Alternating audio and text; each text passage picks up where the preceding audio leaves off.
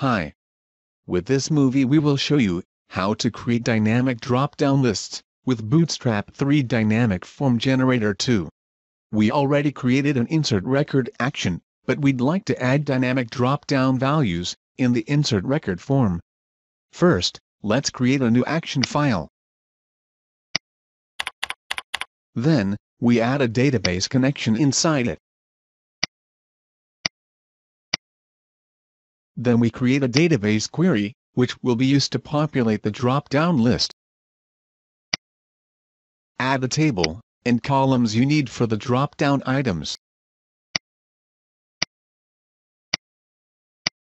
And save the server action when you are done. Then, open the App Connect panel and add new component. Select Data, Server Connect, and add a name for it. After that, select a server action. Select the one we created, containing the query, for the drop-down. And now, click where you want to insert the dynamic form, and run the dynamic form generator. Select the server action, to be used for generating the form.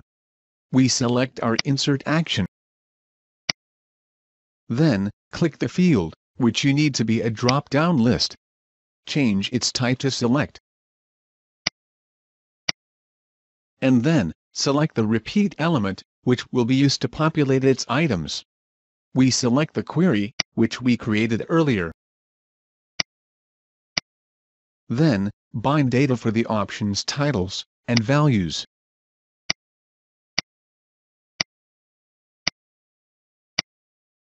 Click OK when you are done.